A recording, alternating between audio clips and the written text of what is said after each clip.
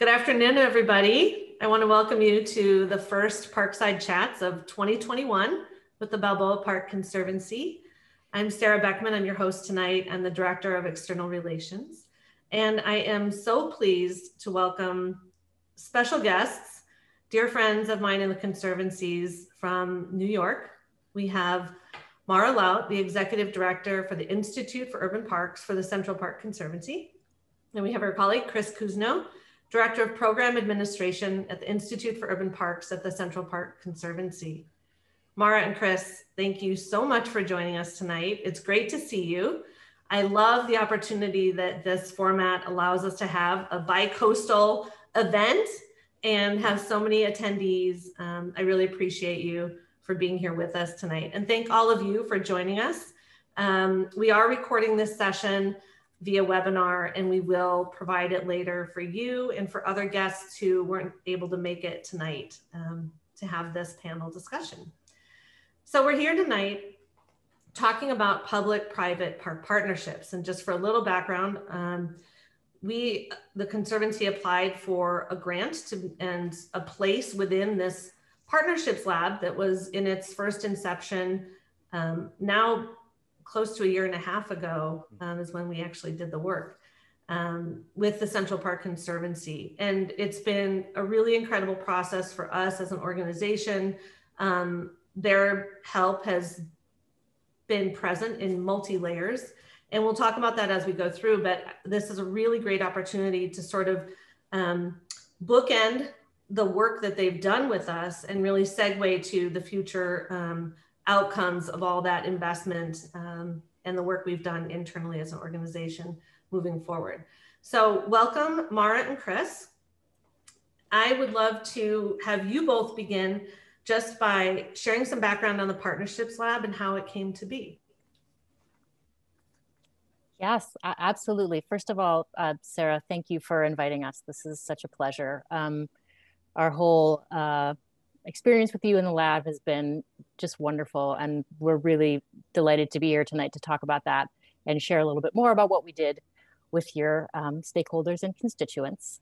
The Partnerships Lab is actually a fairly new program for the Institute. And for those who don't know, the Institute is a part of the Central Park Conservancy, which is certainly one of the oldest and perhaps not the oldest, but one of the best known public-private park partnerships in the country. And the Institute was created to really initially find a place for all of the requests from other groups that were coming in to figure out how you did it. You know, all the questions: when did you start? Who did you get involved with? What was the first step? What was the sixth step? And the Institute really was more about formalizing that work so that we could have a greater impact and reach more other partnerships. And we've grown over the last, Chris, what is it, 6 years now, 2014? Yeah, the Institute was founded in 2013, and I think I joined you in 2014, and yeah, 6 years.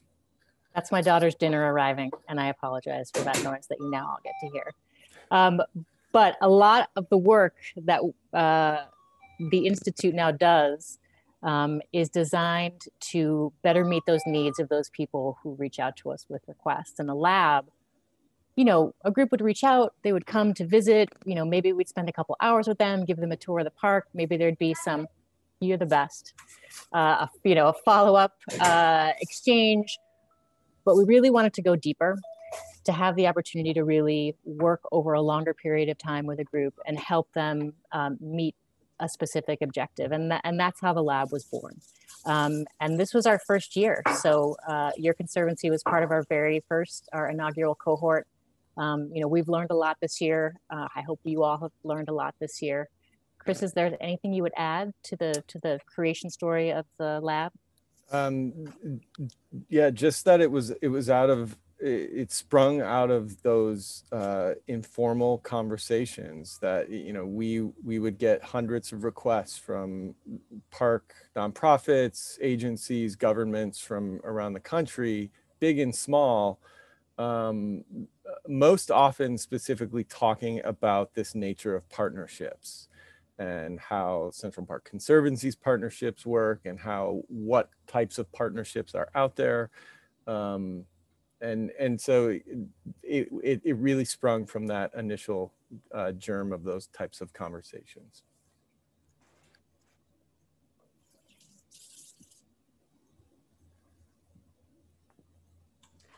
One thing that I noticed when we came to visit you and met with other park entities or private partners is that there were common threads, and that each individual organization did have a really unique story and kind of challenge they brought to the table. But what did you find to be, you know, a common thread or a singular issue that you could sort of rally around for all of us to work on? Yeah. I would say there's like a couple of different components to that answer. And as silly and trite as it might sound, the thread that really did connect all 5 groups that were in the first cohort was this idea of partnership. But for each group, it really manifested itself in a different way. So your conservancy was really looking at how to sort of reignite these conversations with the city and bring together all the various stakeholders that are a part of Balboa Park. We worked with the Forest Park Conservancy in Portland, Oregon, who was really looking at ways to better partner with the park-using communities and create effective partnerships that really reflected the diversity of their users. The city of Baltimore was really just, the nonprofit there was really just interested in understanding partnerships. So, you know, what is the sort of panoply of options, and can we use this process of discovery to bring our own city partner to the table so that we can sort of go through this process together. And then the other piece I would say is more a characteristic of the groups that were successful, which is the sort of drive and curiosity and willingness to come to the table and really engage with us in this. You know, it's a big commitment. You know, this is the better part of a year. We're checking in all the time. We're constantly sending you emails. So we really observe this sort of desire to and ability to commit to the work of the lab as well. I apologize if you can hear my daughter singing in the background. It's all good. Okay. And one of the things, just moving into, to get more specific about what our partnership entailed, you know, we did come to you with a request to help us strengthen our relationship with the city. And the result of that was way more than a prescriptive plan, you know, or a checklist of items. You invested a lot of time in strengthening our infrastructure. And you did that in a really rich variety of ways. Can you talk a little bit more about that and your strategy behind that? Yeah, absolutely. And thank you for asking that question. You know, as I was saying, when we first had the idea for the lab, we knew it was, you know, not just about taking a longer time to think about how to do a specific thing, but really investing in the organizations that were applying to the program, who were successfully admitted to the program, and leaving them, I don't mean this to sound as condescending as I'm afraid it might, but we wanted to leave you better than we found you, so that you not only had a great plan of action for this idea that you were working on, but you had a better ability to work together as a team. You know, we do a lot of team development work, as you know, with all the partners who are in the lab. And that's for 2 reasons, the 2 most important reasons. One is making sure that you are in the best possible shape you can be to execute once the experience of the lab ends. But secondarily, we're investing in the broader community of public-private park partnerships. So by investing in you and your infrastructure, we invest in the infrastructure and the capabilities of the field at large. And that's really important to us as well. Chris, would you add anything? What I would add, and Sarah, I think you got to experience this a little bit at the Urban Park, the leadership retreat that we had to kick off the program, is one thing we invest deeply in at the Institute is we want to create a learning space for individuals to explore ideas. We're not in the business necessarily of exporting them. I think I like to think about, I heard this phrase recently, describing learning as both looking out a window. And what's interesting about a window is it offers you an opportunity to see a new perspective, and a window also is a reflective surface. So we work to create both opportunities for people, individuals to look at us as well as to look at themselves.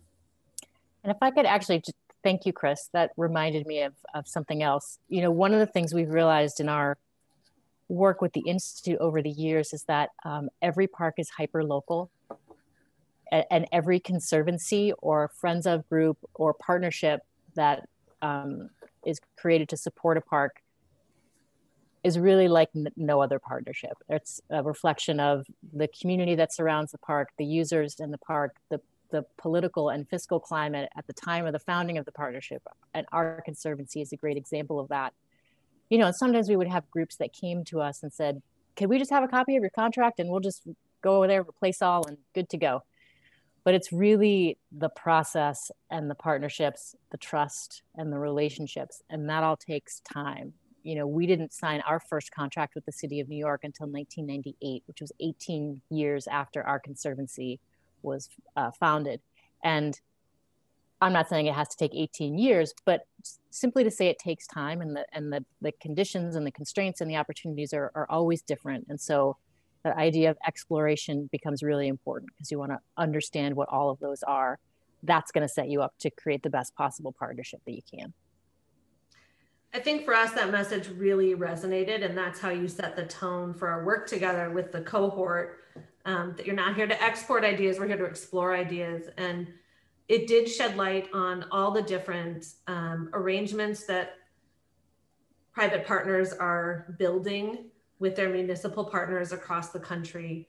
That really meant a lot, and I think sort of released sort of the pressure to achieve the level of, you know, all that the Central Park Conservancy has achieved, which in some cases is truly aspirational, and in other cases is instructional. And I think that you are really practical and humble in your approach with us to say, this was tried and it didn't work, or this works really well here, but we know it's not working in other, you know, cities and parks and experiences. So I think that self-awareness, you know, helped us be more curious and ask more questions. And I think develop this network. And so I think that's an undervalued part of the partnership in some ways, is that we've now created this really rich network of partners across the country that we can kind of tap for their experience and just kind of use as a sounding board or a resource as we move along, whether it's creating a partnership with a municipal partner, whether it's having best practices for placemaking during COVID. Like, you know, I really want to speak to that piece of it. Has been really informative for us and a great resource. The other part that I'm not sure many know about is that you worked with our team. Maura, you're trained in the Clifton Strengths Finder. Yep. And so we had actually some team building with your facilitation. And I know that was out of the norm format because you were supposed to come out here and do that with us as well as the other work together, but we had to kind of do it virtual. And then that was a really impactful part of, for our team during, you know, those early days. We did it probably in August. So like 4 months after we'd all been kind of separated and gone through some transitions. That was really useful too. I mean, I think that looking at how a team works through transition with each other, that was kind of a hidden gem of the partnership that I want to call out and thank you for, because I think I tell people, I'm like, we've really maximized your offerings and taken advantage of pretty much everything you've put on the table as a resource for us. That was really useful. I'm so glad to hear it. I mean, that work for me is so meaningful and so rewarding, and working with your team was amazing. You know, this wasn't necessarily true of anyone in the lab this year, but sometimes people don't come to the table sort of open-minded and open-hearted about that work. And in some ways that's the whole point, because that is what really allows the team to understand one another and figure out all the right ways to lean on and support each other with all the, all the work that you have to do ahead of you. So I'm delighted to hear it was a good experience for you all as well. Yeah, so valuable. So moving to sort of the meat of what our partnership brought us together, and we had done a lot of work behind this. Your team has presented us with some recommendations, a draft report that just our senior leadership team has reviewed, so it hasn't even been shared with the board yet. But I'd love to just sort of look at the approach that you all took to that set of recommendations, what went into it. Of course, once the leadership and board have had a chance to review it, and in partnership with our colleagues at the Friends, there'll be more to that. But at least tell us a little bit more about how you went about those recommendations for our organization. Sure, Sarah. So we started off with a series of conversations with senior leadership team at Balboa Park Conservancy that also included several key board members in the conversations. We did a needs assessment, a questionnaire to just test assumptions and further refine our understanding of the situation in Balboa Park.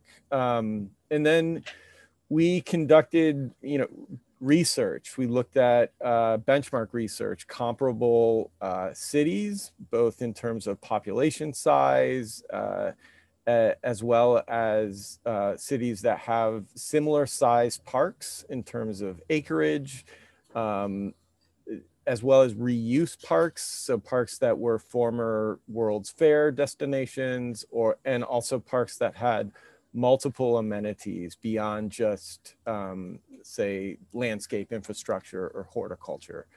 And so we did a series of benchmark research interviews with the organizations and agencies that manage those parks, and then went beyond that and interviewed a series of key kind of critical stakeholders in the Balboa Park community to develop these recommendations, and then looked at broader trends in urban parks and specifically public-private partnerships in parks throughout the country.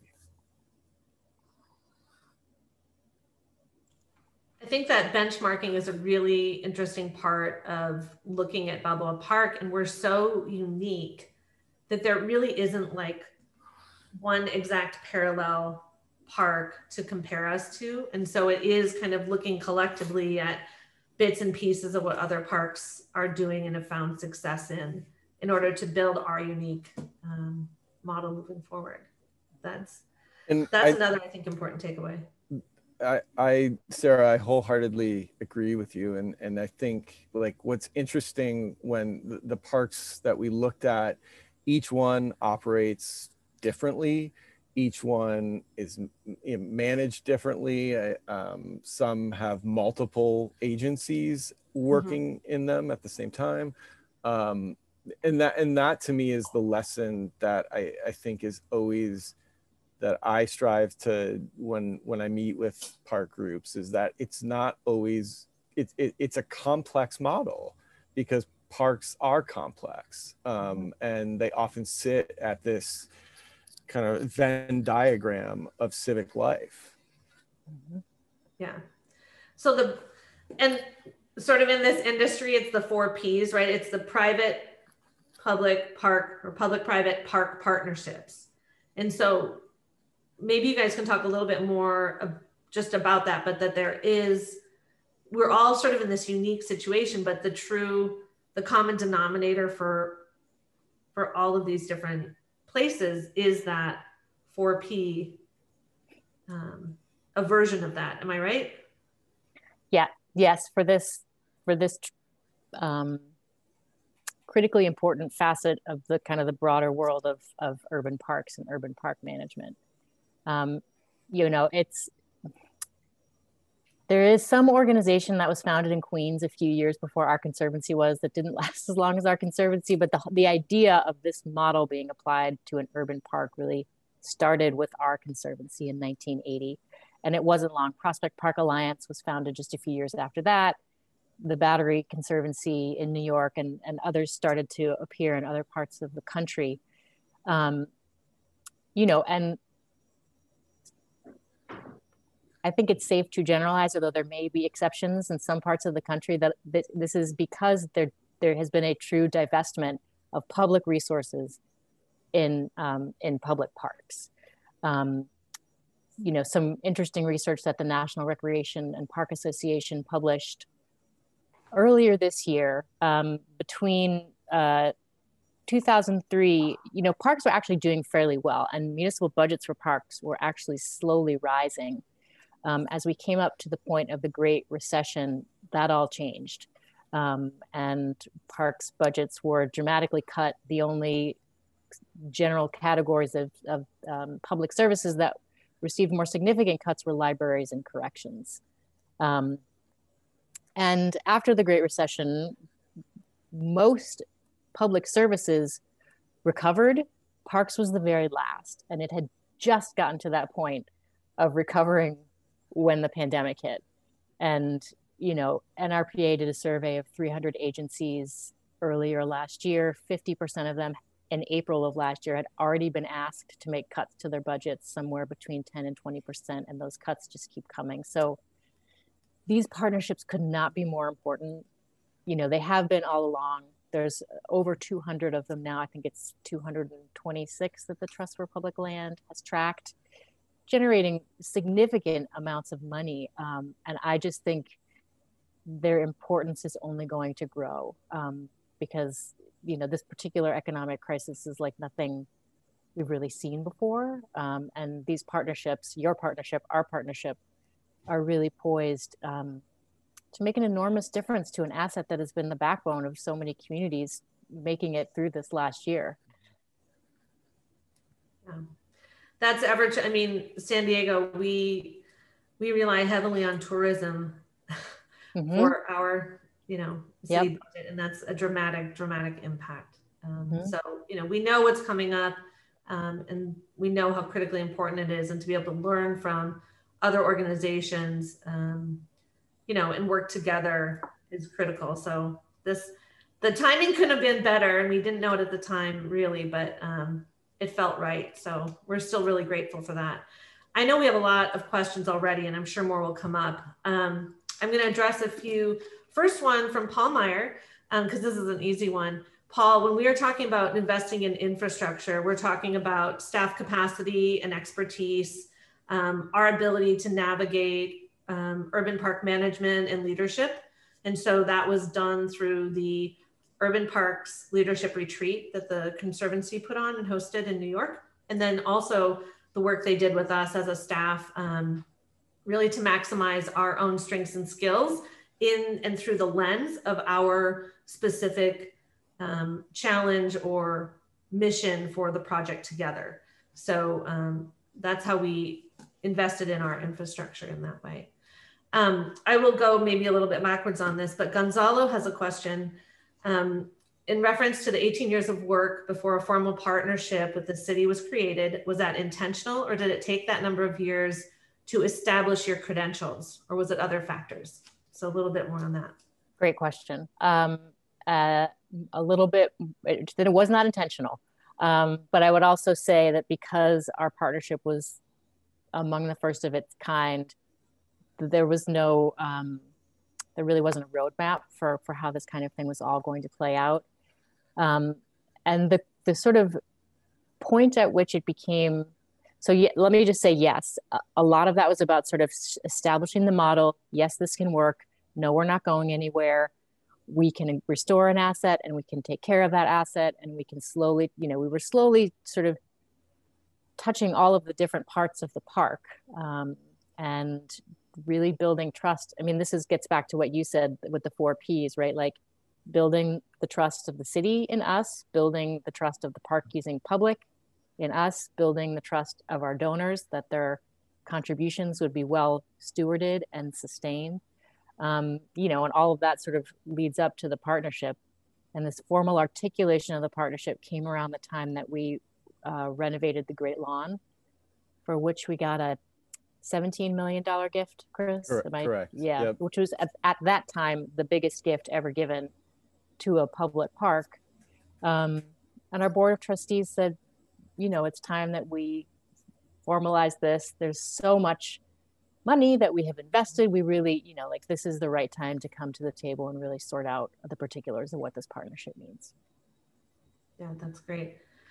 And Gonzalo or others, if there are other questions or add-ons to that, feel free to ask them.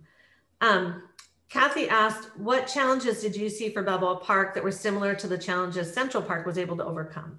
That's a good question too. Yeah. Where do we align?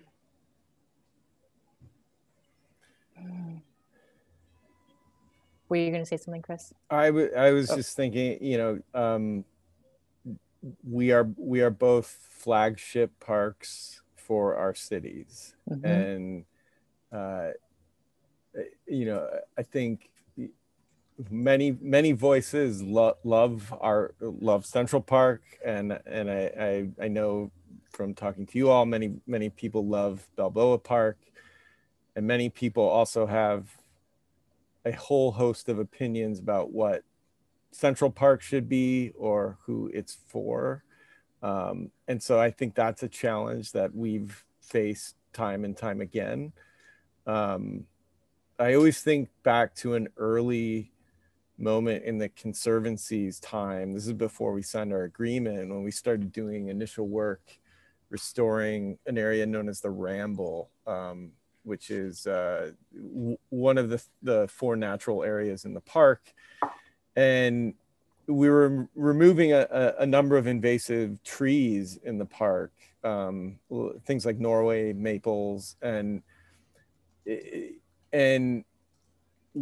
as through like the period of time when the park the maintenance was deferred and there was a lack of care, this enormous kind of wild tree canopy grew up, and the spot became this huge birding community. While we were doing we at the time thought we were doing the right thing, stewarding the landscape, returning it to the original design, we did not interact with the birding community, and there was this big outcry. That led to the forming of a thing called the Woodlands Working Group, which is a group that still exists today, and members of the public belong to it. And it's been a good, it was a good learning experience, I think, for the Conservancy early on. That segues a little bit to Rich Brenner and Ron Oliver's questions about bringing disparate but passionate groups together. I don't know if you want to expand on that specifically based on their questions. Yeah, I saw that question. I thought the same thing. That's a beautiful segue. So I'll just give Chris, you know this history better than I do, so please jump in and correct me. At the time that our Conservancy was formed, there were 2 separate community groups that had been created to save the park. The Central Park Task Force, which was founded by ultimately the Conservancy's first president, Betsy Barlow Rogers, and the Central Park Community Fund, which was an organization formed by Dick Gilder and George Soros, who are so totally diametrically opposed as a sort of political and economic sensibilities, but just loved the park. Those were the 2 main ones. So it was the city's conversations with those 2 groups that resulted in the creation of our Conservancy. But as Chris was saying, there were lots of other stakeholder groups that ended up, some of the engagement with those groups and the integration of their priorities was a little bumpy, like the one Chris just described, and some of them were less so. So it was really just the merging of those 2 groups that created the Conservancy, but then the Conservancy sort of steadily worked with all of the different other user groups that had an interest in the long-term well-being of the park. Oftentimes when I think about conservancies and mergers happening, I look to friends of ours at Belle Isle Conservancy in Detroit, I think is a good example, where At one time, there was 4 different groups that were nonprofit groups supporting the park. And I believe it was back in 2012 where they all joined together to form the one Belle Isle Conservancy. Yeah. And we have connections at Belle Isle. Maura, did you want to take Stacy Lametico's question, and then we'll keep going on the...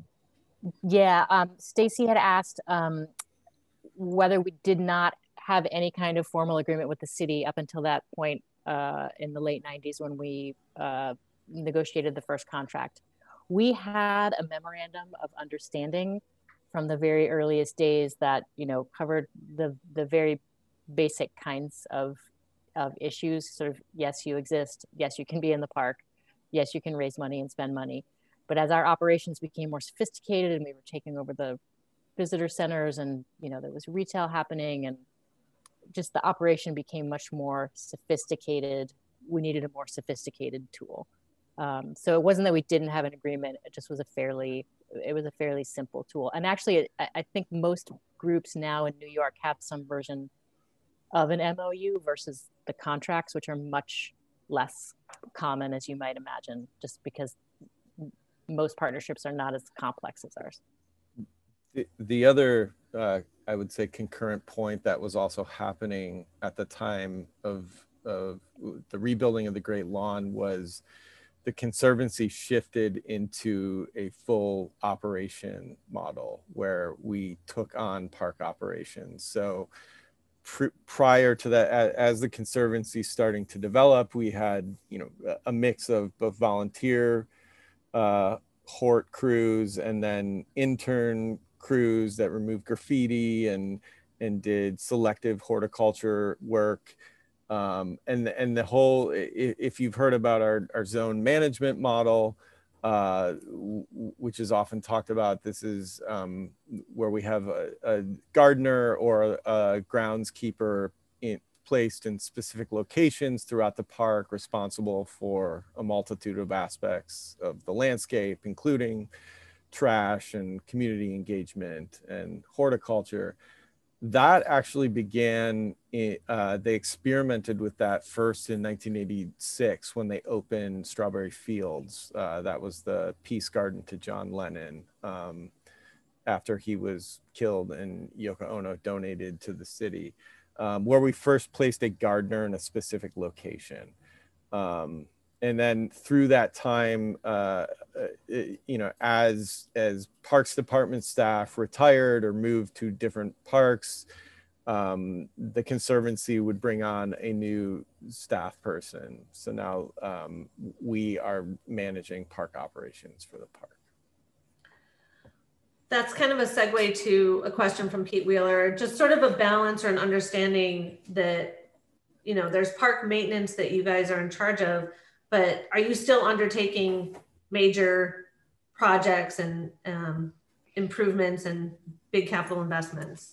Yep, we are. We actually, I think it was 2019, announced the last major landscape restoration that the Conservancy would be taking on. The last place in the park that we hadn't yet done a major restoration project, and that's the up towards the Harlemere, the north end of the park. The Alaska Rink and Pool is there.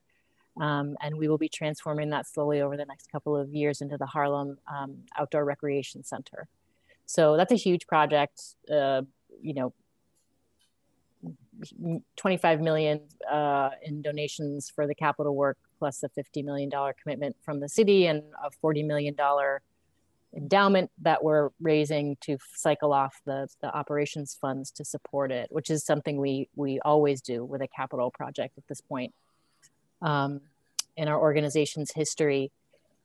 And, you know, it's our chief landscape architect likes to say the park is never done. So you're sort of always, you're always going to end up back, you know, fixing the project. And for me, this is one of the interesting tensions of the park, is it's this glorious example of 19th century park design smack dab in the middle of a 21st century city. So every time you go back to the drawing board to think about that design, what's new, what's different, who's in the park that wasn't in the park before, what are they doing in the park that was different than before. So this sort of constant dialogue of the evolving landscape that's challenging, but also really exciting.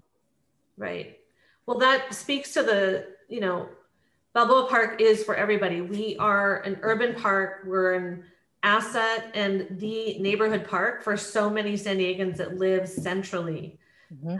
And to that end, I'll just briefly address Janet's question about Balboa Park being viewed as a regional asset and a county asset. And I think that's something that over more time and more, awareness campaigns and kind of advocacy, that will kind of bridge that gap in, I don't know that it's a gap in people who don't love the park. It's maybe, kind of a gap in understanding its needs and its really its economic impact on our region is pretty significant. So I think that comes with that territory of knowing how to use a park and evolve and grow that park to meet the needs of a changing urban community, to make sure that it's really meaningful and accessible and a place that people feel welcome and can find and do the activities that they're seeking. I know if we go to, Stacy has a question in the chat about if issues with people having, if there's too much commercialism in the park, or certain assets and areas that they're allowed to operate, is there a percentage threshold? If you want to address this and that there's like details you want to include in the chat, you're welcome to do that. Do you want to take that one, Chris? I'm Sure. happy to as well. Sure, I'll take that one. So in the park, so things like concessions in the park, everything from the Tavern on the Green or the Boathouse restaurant that you may have heard of, or down to like a hot dog vendor outside the Metropolitan Museum of Art. That permitting of that is still managed by the City of New York, NYC Parks Permit Office. We as the daily kind of steward and operator of the park serve in a role as eyes and ears for the agency, but ultimately the agency is still managing, overseeing the bid on those concessions. And how the funding works through our agreement. There's every year we have to hit a spending threshold as well, a fundraising threshold as well as a capital spending threshold. Once we hit those benchmarks, we get 50 cents on the dollar of the concessions. Those go to a general city fund that then go to the Parks Department and then come back to the Conservancy.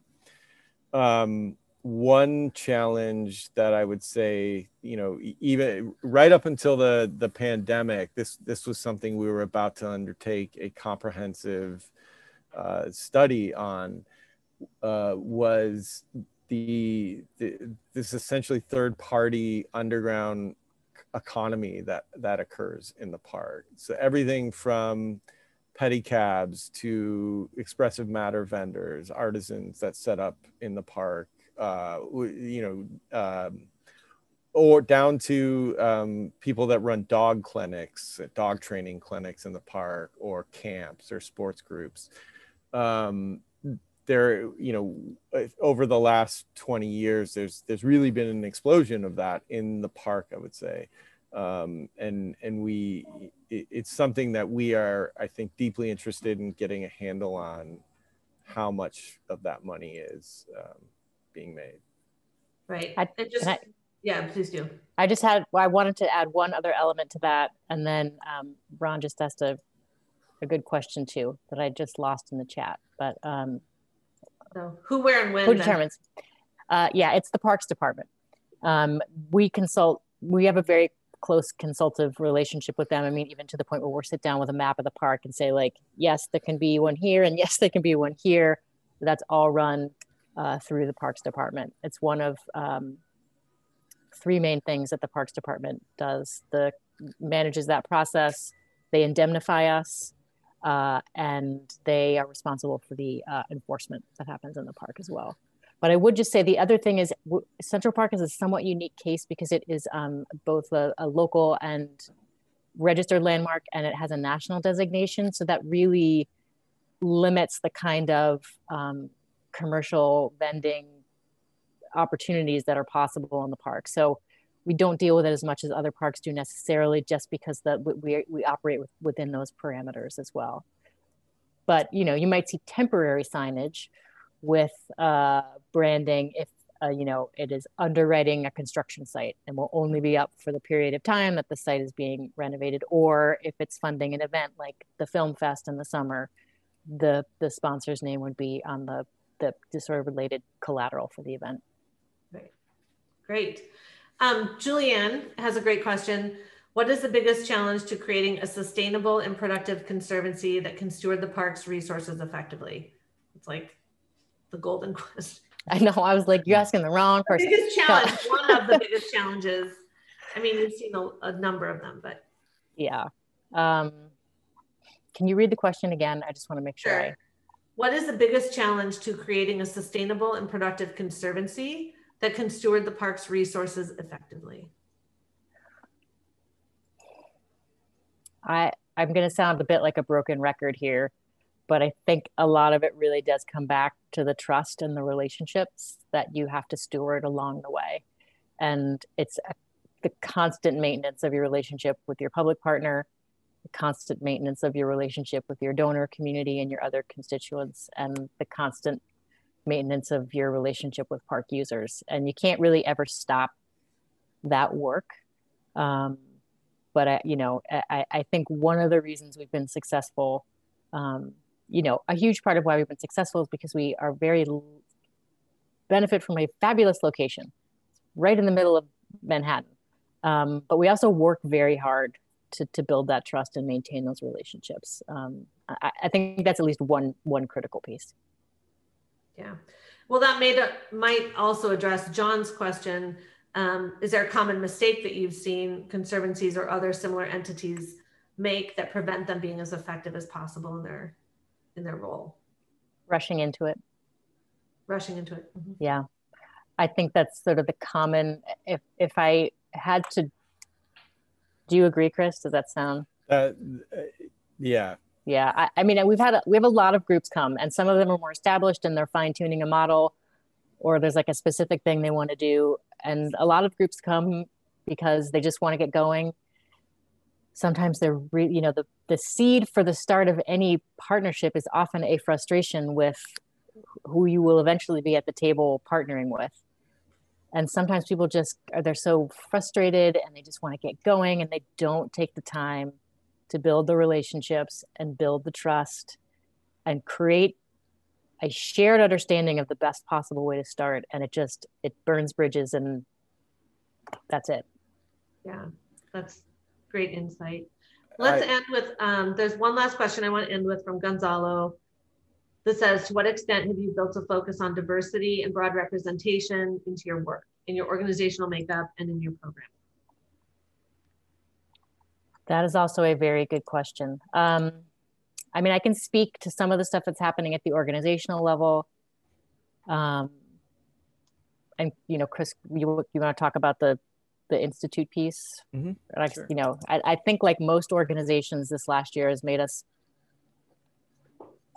deeply and profoundly aware of the importance of engaging in a meaningful way around issues of diversity, equity, and inclusion. And we're really just, we're starting to push through that work now. That's included,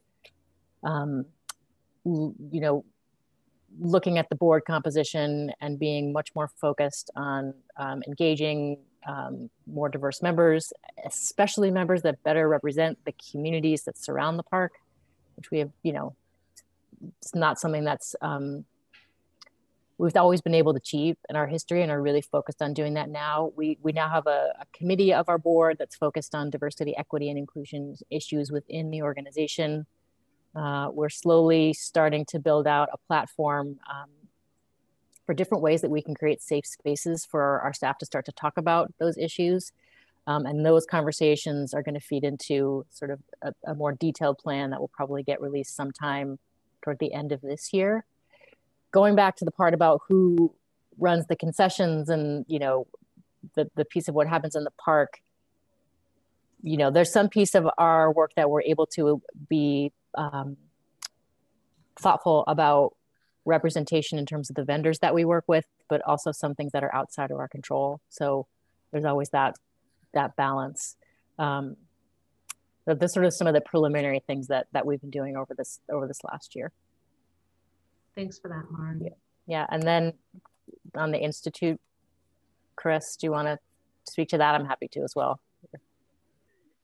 Yeah, why don't you? I'm gonna take one in the chat here. Okay, great. Tag teaming. The Institute's programs, you know, I'm not speaking out of turn when I say the communities that are often able to create public-private park partnerships are those that just have more economic resources, which often leaves the communities without those resources, without the ability to start partnerships, and in some cases, you know, with inferior park services. So we are trying very, very hard to invest in the capacity of our own New York City Park Agency as well, so that, you know, we are helping the agency to bring a, oh, sorry, dinner just landed on the floor. No, it's okay. It's okay. A higher level of service to communities that have been historically underserved. So we have a crew called the 5 Borough Crew. They work exclusively outside of Central Park. Yeah, it's great. My child, everyone. Exclusively in parks throughout the 5 boroughs that have been historically underserved, as I said. And then we really use that lens, especially in the partnership lab. So, you know, one of the things that successful applicants need to demonstrate is that they do serve diverse populations and communities of need. So both through the organizations that we choose to work with in our programs, like the Partnership Lab, and then some really on the ground work that we do in New York City through our New York City program and the 5 Borough program. We've been working to address those issues.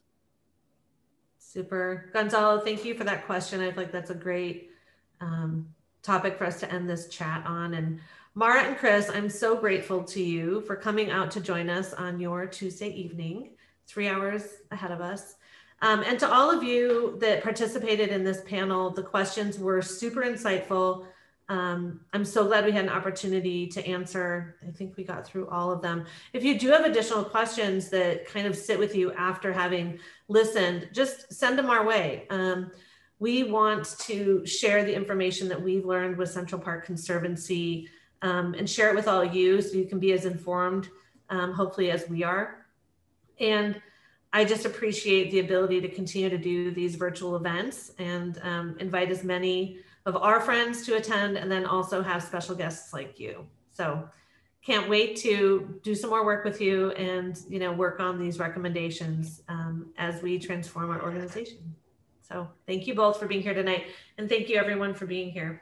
Stay tuned for the March edition of Parkside Chats. Have a good night.